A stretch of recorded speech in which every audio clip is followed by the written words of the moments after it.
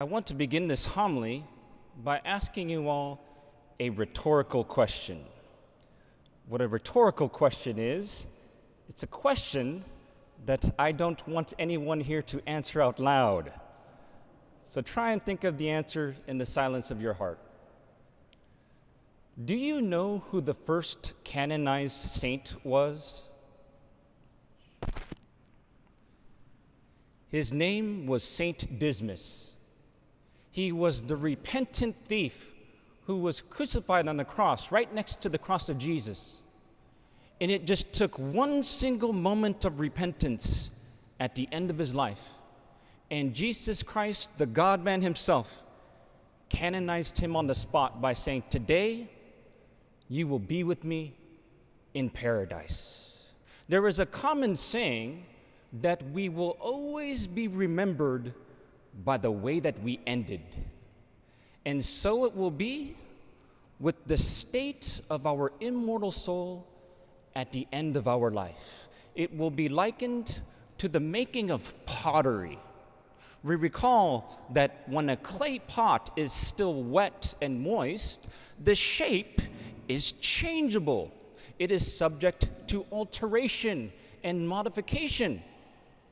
However, when that clay pot is put into the heat of the fire, it becomes hardened. And that clay pot will remain in that shape forever. There will be no turning back. There will be no future time for change. And so it will be at our judgment. The state of our soul will either be in the state of the sanctifying grace of God, and it will be like that clay pot, properly shaped, to be put into the heat, to be hardened, and it will remain in that state forever. And that soul, even if it has to pass through purgatory, will join the saints in the kingdom of heaven forever. Or the state of our soul will end in a state of unrepentant mortal sin. And it will be like a disfigured clay pot, to be hardened, and it will remain in that state forever. And that soul will join the damned souls in hell for all eternity. This is significant for us because today's gospel is all about the end times. Jesus' second coming, when he will come to judge the living and the dead. Jesus begins this gospel account with the following words: "In those days, after the tribulation, the sun will be darkened, and the moon will not give its light, and the stars will be falling from the sky, and the powers in the heavens will be shaken."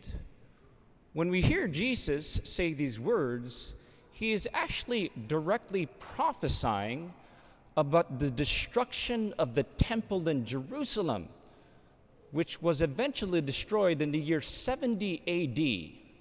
You see, for the Israelites in the Old Testament, the temple was regarded as a miniature replica of the world. It was kind of like an architectural model, if you will, of the universe, fashioned by God. And so when we hear Jesus speak of these cosmic catastrophes, he again is referring to the destruction of the temple. However, the destruction of the temple serves as a prefigurement of Jesus' second coming, which will bring forth the destruction of creation, when again he will judge the living and the dead. After we hear these cosmic catastrophes, Jesus goes in detail about his second coming and how it will take place with the following words: "And they will see the Son of Man coming in the clouds with great power and glory. And then he will send out the angels and gather his elect from the four winds, from the end of the earth to the end of the sky." Excerpts from St. Matthew's version of the gospel account of the second coming, which adds imagery to St. Mark's gospel is as follows.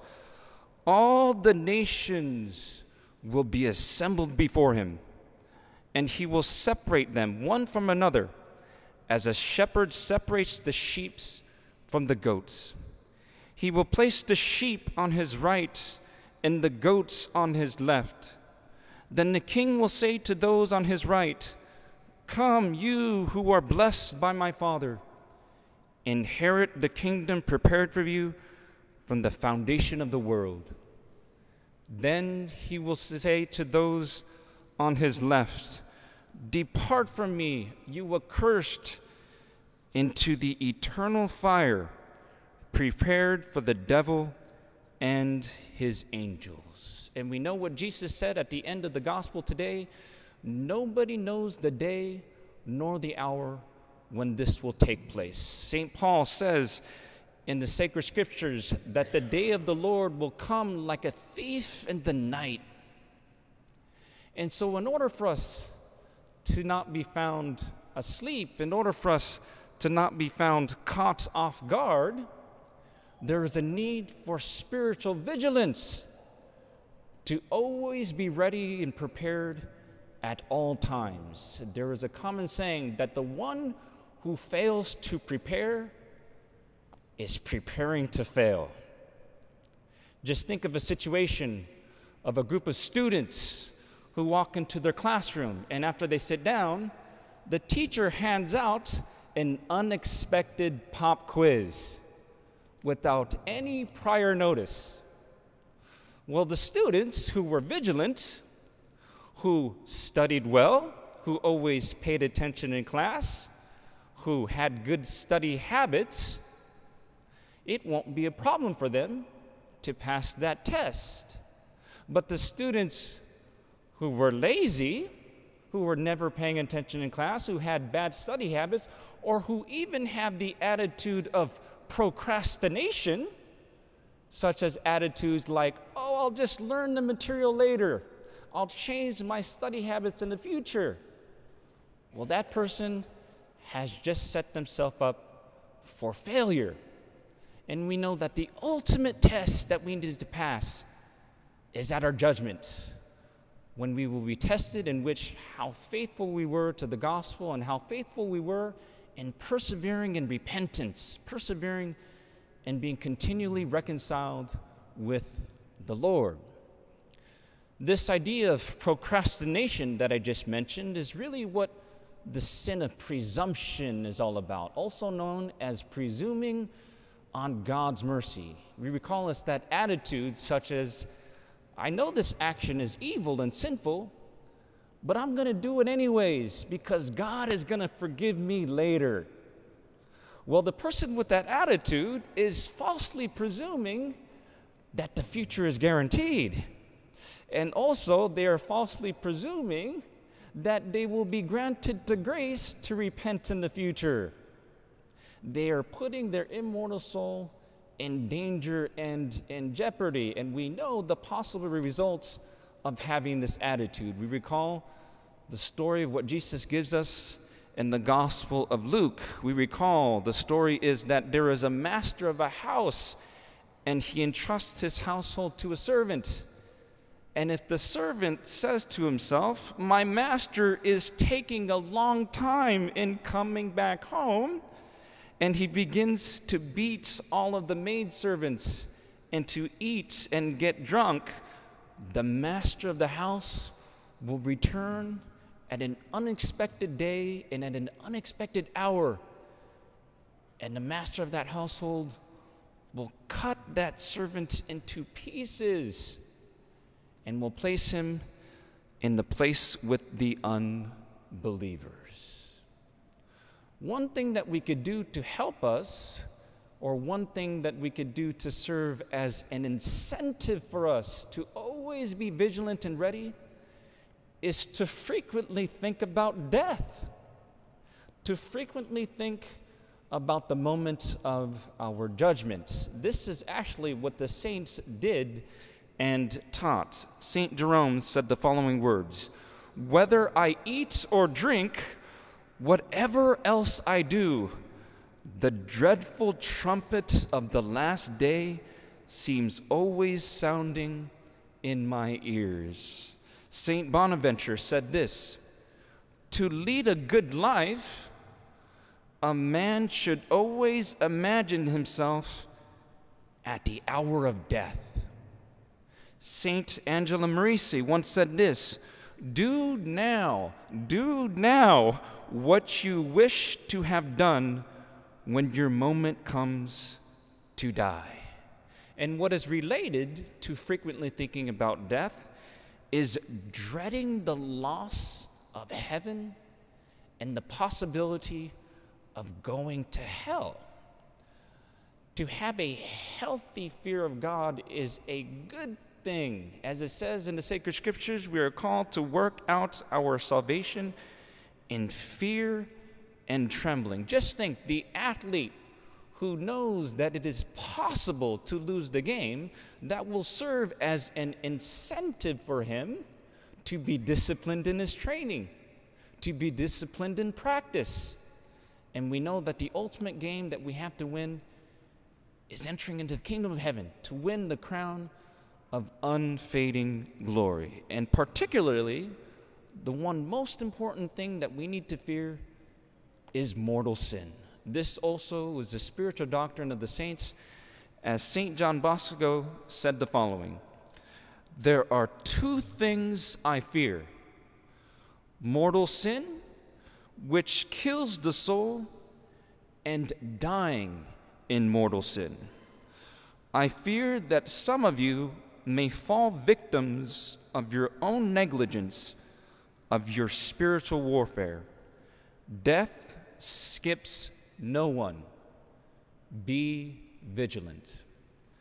Now, as scary as this all sounds, the good news is that we have spiritual weapons. We have spiritual tools to equip us to play the game confidently. And I want to provide for us today a few of those tools. Not that this list is intended to be an exhaustive list, but I want to mention just a few. First and foremost, daily personal prayer. St. Alphonsus the Glory once said, the one who prays much is likely to be saved. The one who prays little has little chance to be saved. The one who never prays has no chance to be saved. We have to be careful to never fall into the mentality that we do not have enough time to pray. Just think about it. When was the last time you heard someone die of starvation because they didn't have enough time to eat? Nobody's ever heard of that. Why? Because people make time to eat. They make eating a priority, because if they don't, they will physically die. Well, the same thing is with our immortal soul. If we do not nourish our immortal soul with prayer, then the end result will be that we will spiritually die. So if we are not praying, it's not really a matter of not having enough time to pray. It's just that prayer isn't a priority for us. And I would like to recommend that in our daily prayers, one thing that we do not want to neglect praying is the Hail Mary, especially through the devotion of the daily recitation of the Holy Rosary. We recall what we say at the end of that prayer: Holy Mary, Mother of God, pray for us sinners now and at the hour of our death. Amen. Now, I don't know about you, but at the hour of my death, when I'm about to be judged by Almighty God, if I were to choose one person to be praying for me, I'm going to choose nobody else other than the Blessed Virgin Mary. Why? Because she's the closest to the King, as she is the Queen of heaven. Can you imagine how much and how fervently the Blessed Virgin Mary will be praying for us at the hour of our death if we stay faithful to praying the Hail Mary, again, especially through the recitation of the Holy Rosary. St. Louis de Montfort once said this: if you say the Rosary faithfully until death, I do assure you that in spite of the gravity of your sins, you shall receive a never-fading crown of glory. Even if you are on the brink of damnation, even if you have one foot in hell, even if you have sold your soul to the devil, as sorcerers do who practice black magic, and even if you are a heretic, as obstinate as a devil, sooner or later you will be converted and will amend your life and save your soul. If, and mark well what I say, if you say the rosary devoutly every day until death for the purpose of knowing the truth and obtaining contrition and pardon from your sins. And last but not least, frequent confession. Confession is the very means in which mortal sin is forgiven and sanctifying grace is restored back to our immortal soul. Even frequent confession of venial sins can grant us actual grace to help combat the temptations against mortal sin. St. John Vianney once said this: if one said to those poor lost souls that have been so long in hell, we are going to place a priest at the gate of hell, all those who wish to confess have only to go out.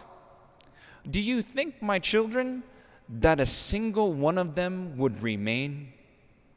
The most guilty would not be afraid of telling their sins, nor even of telling them before the whole world.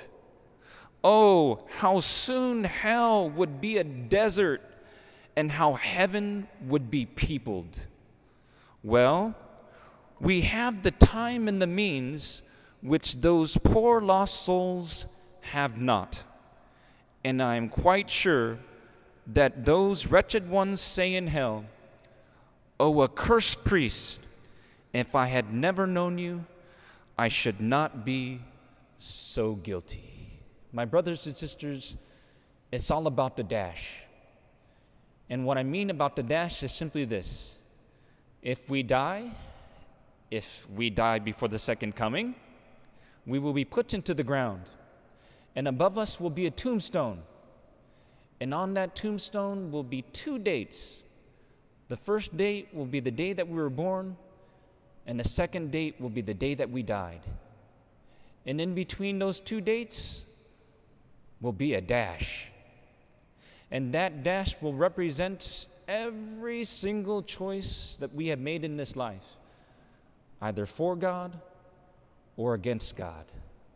May that dash represent and have everything to do with fulfilling the purpose of our existence, which is knowing, loving, and serving God in this world, so that in hope we may be with Him forever in the next. I want to end this homily by reading a quasi-poem which was written by a Monsignor Donato Valente.